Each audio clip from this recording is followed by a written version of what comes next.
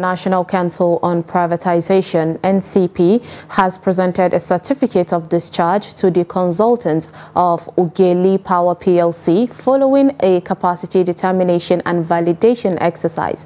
Prior to the validation, the firm had fulfilled all conditions attached to the gas-fired power generation company with an installed capacity of 972 megawatt. The report.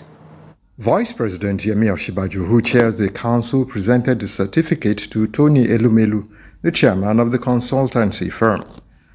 So we urge the organization to continue in that path and to do even better. The power needs of our country are grave, and we strongly believe that the right approach is the privatization of the power sector to enable serious-minded private sector players to invest in power, the provision of public power, and to ensure that they are efficient.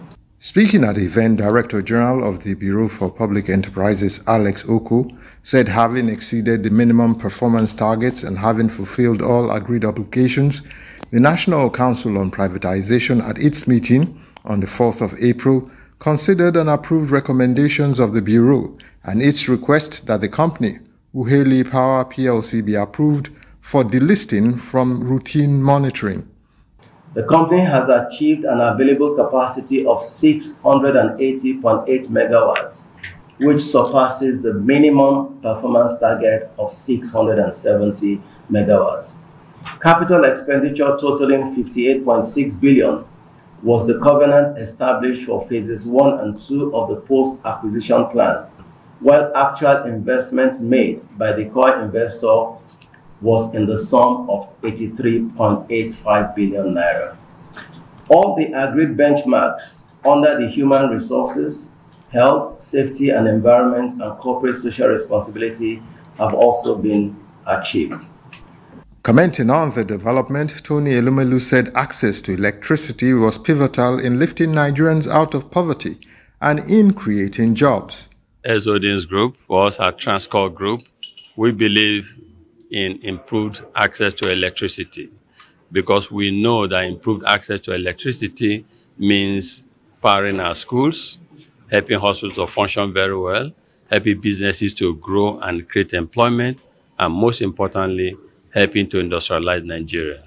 And so because of this, we invest in the power sector and we'll continue to even invest more in that sector because in line with our philosophy of Afro-capitalism, we cannot develop Nigeria, Africa, without improvement in our access to electricity. And so we think that the single most important investment we as private sector can make is to help invest in power and uplift our people out of poverty, create jobs, and get our women involved in economic activities.